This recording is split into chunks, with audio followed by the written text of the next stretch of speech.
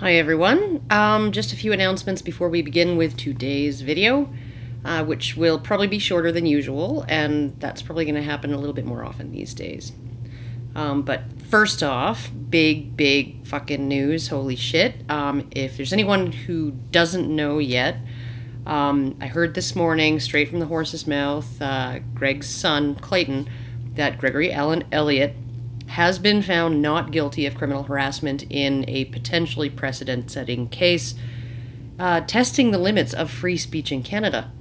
I'm hoping to have more detailed information as far as the judge's statements on why he made the decision and things like that over the next day or two, but for now I can't really say anything about it that hasn't already been said by Lauren Southern of Rebel Media, and I'm going to put the link to that article that she wrote in the Low Bar. As you can imagine, I'm really happy for Greg and his family. I've gotten to know them a little bit over the course of the last several months. And I'm also intensely relieved for anyone in Canada who, like myself, says controversial things that lie in direct opposition to the prevailing cultural narrative. After looking quite deeply into the case, mostly through a blog called Genuine Witty, and I'm going to leave links to that in the Low Bar as well, I can't help but conclude that this was a case that only got this far because of the complainant being a politically connected and politically active public figure who was using her connections and society's hypersensitivity toward potential threats to women to launch a vindictive bullying campaign against someone with less power and influence who just happened to really vigorously disagree with her behavior. Her weapons were the very institutions we're all supposed to be able to rely on an equal basis for protection and redress, and her campaign against him dragged on for 3 fucking years. 3 years this man has been going through this. It's just absolutely stunning. If there's any argument that the saying the process is the punishment, I think that this is a really good argument that that's very true. I did do 2 videos on this case, which I'll also link to while it was ongoing, and I'm, as I said, going to link to the website Genuine Witty. It's run by a man named Greg Renouf. He's based in Toronto, and so he's been in the courtroom for a lot of this trial and covering the case from start to finish. He's also got a highly detailed accounting, graphic accounting of the co-complainants' connections with politicians, law enforcement, journalists at the local level in Toronto, and even, you know, insinuations of some at the provincial level. So this entire case kind of just reeked from the very start of corruption and people abusing their connections with people who have influence. And every single controversial online public figure should be breathing a sigh of relief at this verdict, and that even includes feminists. So, moving on. After some thought on how I've been approaching my channel, which has been almost sort of not at all, and I've horribly neglected it for some time, I've come to a few decisions. I know a lot of you really like the long-form scripted videos, and they're not going to be completely going away by any means, but it's really difficult not just to come up with new things to say in that format, things that I haven't already said before, lots, but like it's difficult to invest that kind of time.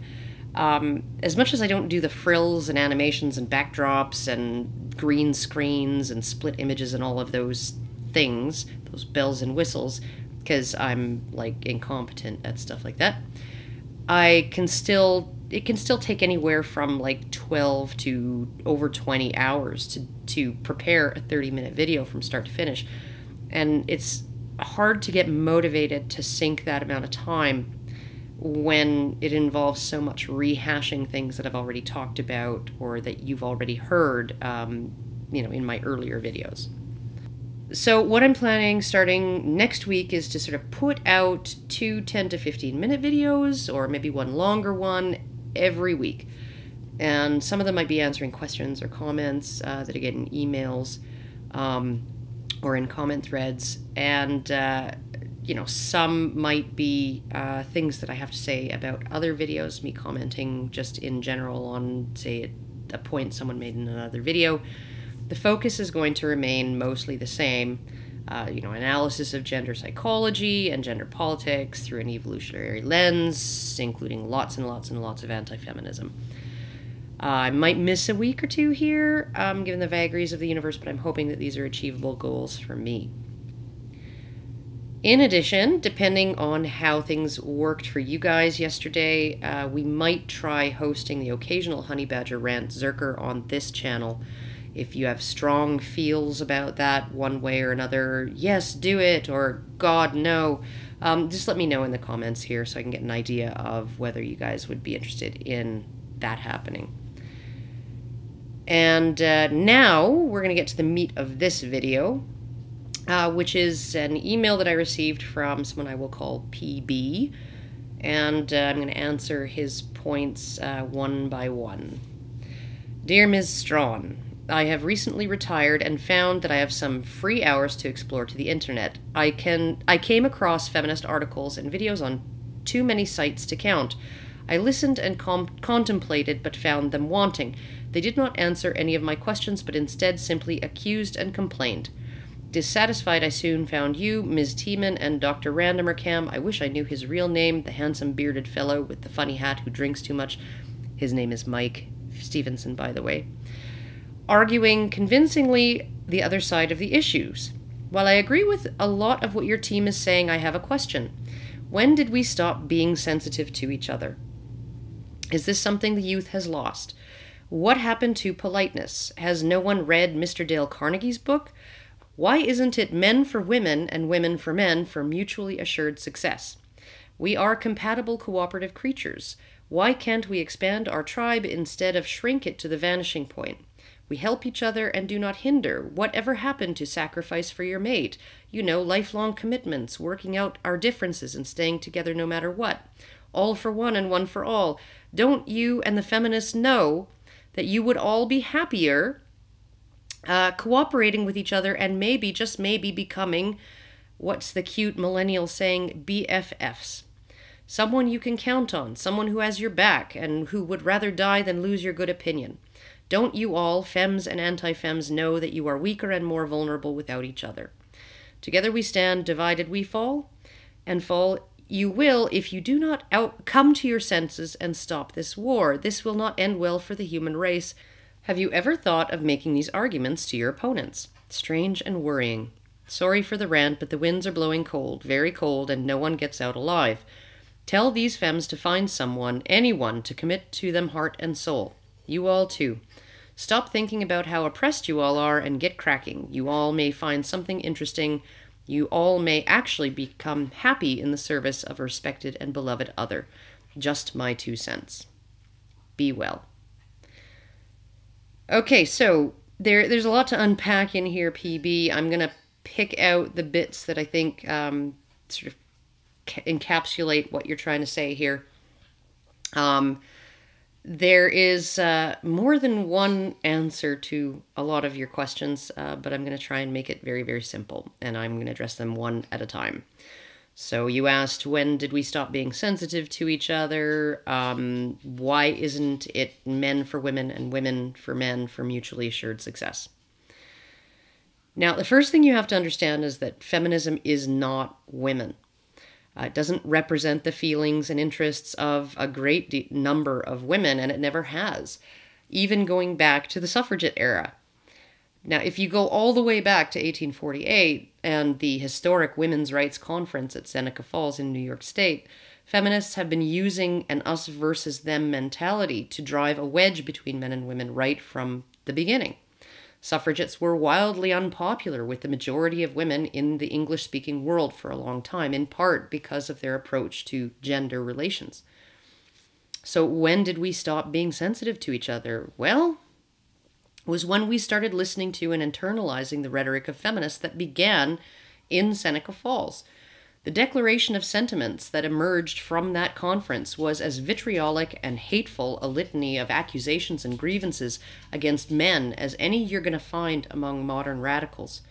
The majority of women at the time simply couldn't be convinced that their own sons, brothers, fathers, and husbands were responsible for constructing a society that privileged themselves at the expense of women, at the expense of oppressing women. They couldn't be convinced that their own men were oppressing them, and that their grandfathers had oppressed their grandmothers, and that men in general have oppressed women since the dawn of history, which is what feminists would really like everybody to believe. Feminism essentially tried to tell women that men were not their partners, but their rivals at best and their enemies at worst. It told women that the relationship between men and women was equivalent to that of a plantation owner and his slaves. Now, men have put up with this litany of accusations and this sort of smear campaign against them, mostly indulgently, in silence for over 150 years. And there are a lot of reasons why they would put up with this kind of thing or even believe it, but I'm not going to go into all of them here. Other than to say that right from the beginning, feminism has been exploiting traditional gender roles in order to get its work done. And because of their ability to exploit certain predispositions of men, women, and society, over the decades, their oppressor-oppressed, owner-slave construction of traditional gender relations has been mainstreamed, not just within feminism, but within the wider culture. They've been incredibly successful at mainstreaming these dehumanizing beliefs about men. And, you have to see men as less than human if you believe all of this stuff. It's my belief, from what I've learned about male and female psychology, that it would not only be impossible for men to construct an overarching system that oppresses all women to the privileging of all men, but it would be next to impossible for men who might find themselves living in such a society to tolerate it for long. As an aside, I'm also of the belief that women and men on the whole don't possess the same inherent psychological safeguards that would reliably prevent the opposite from ever happening. Since feminism began, we have had numerous feminists, and not just loons like Valerie Solanas, but tenured professors, suggest the mass culling of the male population is the only answer to the oppression of women. I would challenge any historian to provide me a single document, even during the most brutal patriarchies, written by a man arguing that women in general should be targeted for genocidal violence because of their sex. Where's the kill all women hashtag to balance the kill all men hashtag? If it existed, even as a joke, how long would it be before Twitter started suspending accounts? You go on to say, don't you and the feminists know that you all would be happier cooperating with each other and maybe becoming BFFs? Someone you can count on who has your back and would rather die than lose your good opinion. Don't you all, femmes and anti-femmes, know you're weaker and more vulnerable without each other? Together we stand, divided we fall, and fall you all will if you do not come to your senses and stop this war. This will not end well for the human race, you say. Well, that last one remains to be seen.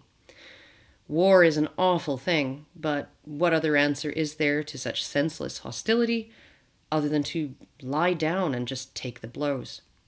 And it's not just our men who are being attacked right now, PB. Middle school boys are being herded into school gymnasiums to take responsibility for violence against women and girls and pledge to stop it, even though, at that age, girls are more likely to assault boys than the other way around. We have pictures of 9-year-old boys on billboards above the slogan, "When I grow up, I'm going to beat my wife." We have feminists agitating for programs to teach boys not to rape, and to begin placing a burden of original male sin for all the problems of humanity on boys in grade 3. All while books with titles like Boys Are Stupid, Throw Rocks at Them are available at the public library.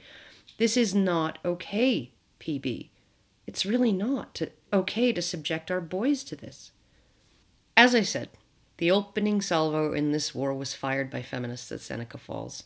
It has taken men and their advocates over 100 years to so much as start defending themselves, let alone going on a counteroffensive.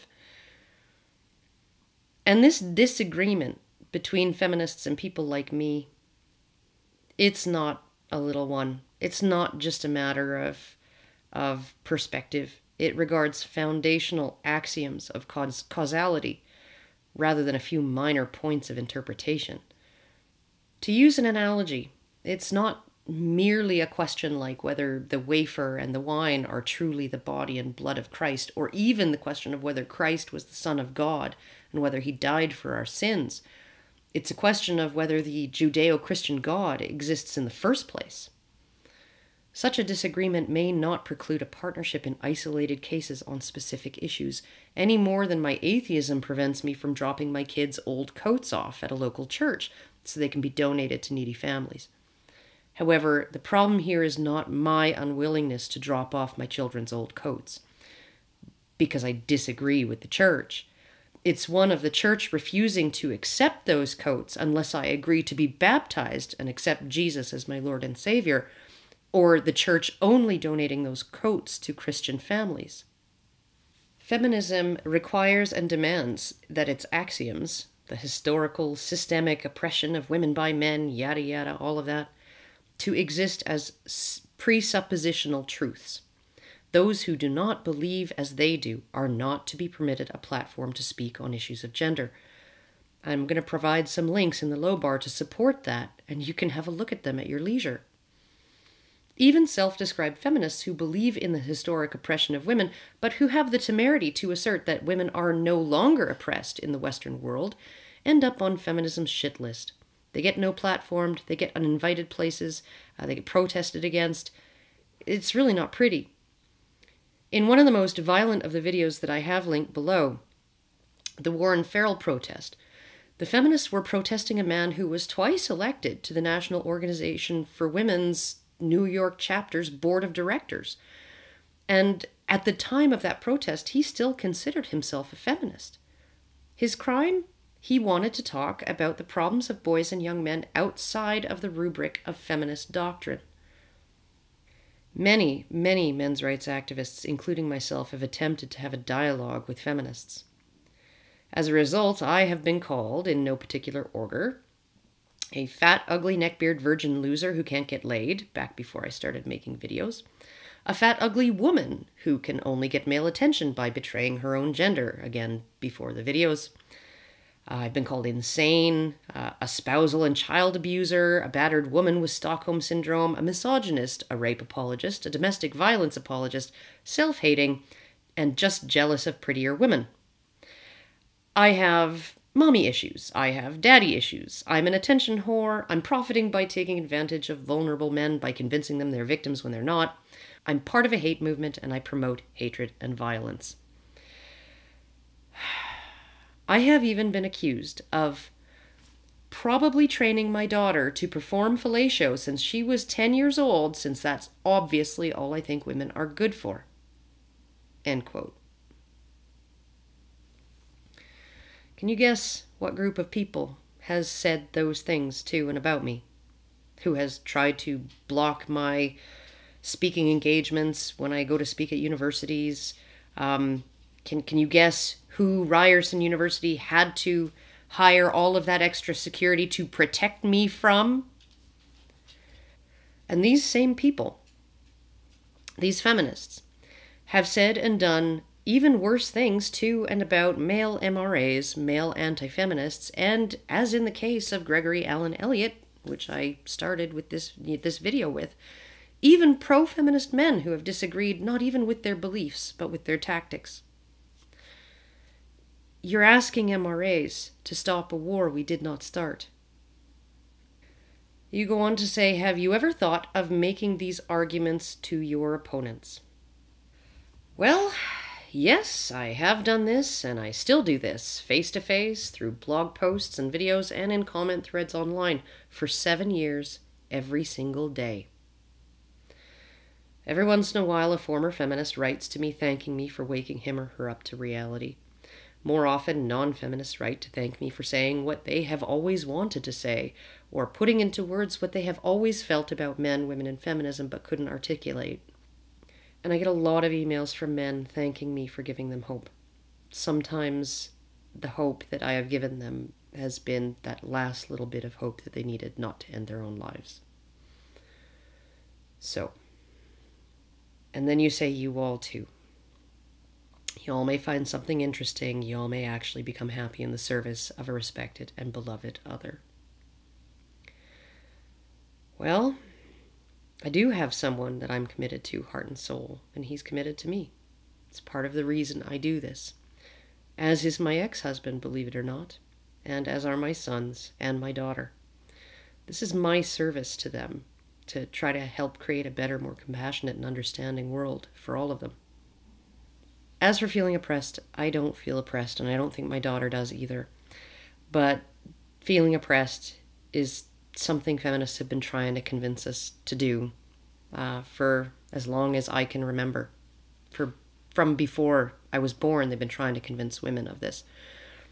And I don't think that contributes to a mutual understanding and a mutual partnership and a shared human destiny between men and women at all.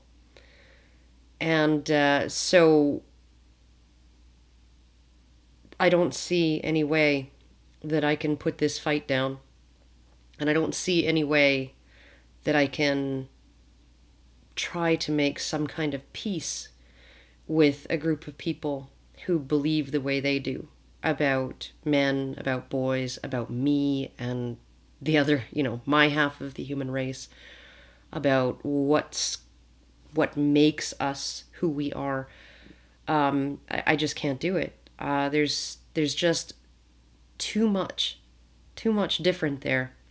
And so much of what is different is that I am willing to believe in the basic goodness of men and women, and they are not.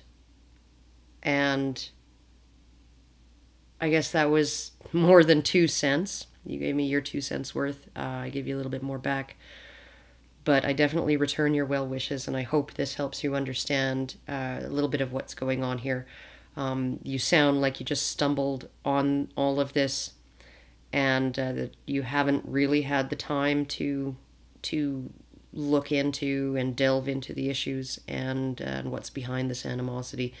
So I hope that this has at least given you my side of the disagreement and my reasons why I don't think that I can cooperate or become BFFs with feminism.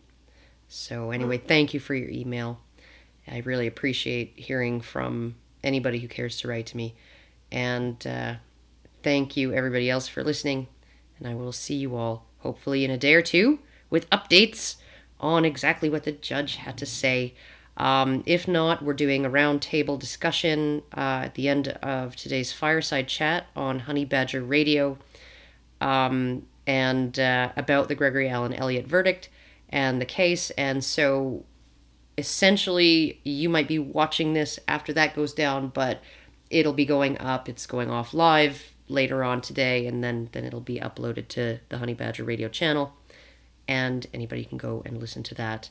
Also, our guest for this fireside chat is Ash Scow of the Washington Examiner, and her big bugaboo of late is the social justice warrior / feminazi approach to college rape culture, and she's a very, very articulate young woman. Some of you may remember her from the SPJ Airplay morning panel, sitting alongside Alan Bakari and defending Gamergaters from the vagaries of the narrative.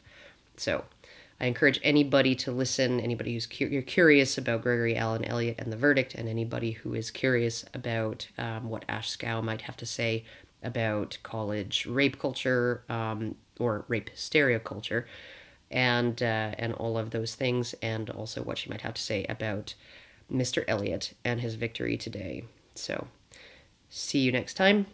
Bye-bye.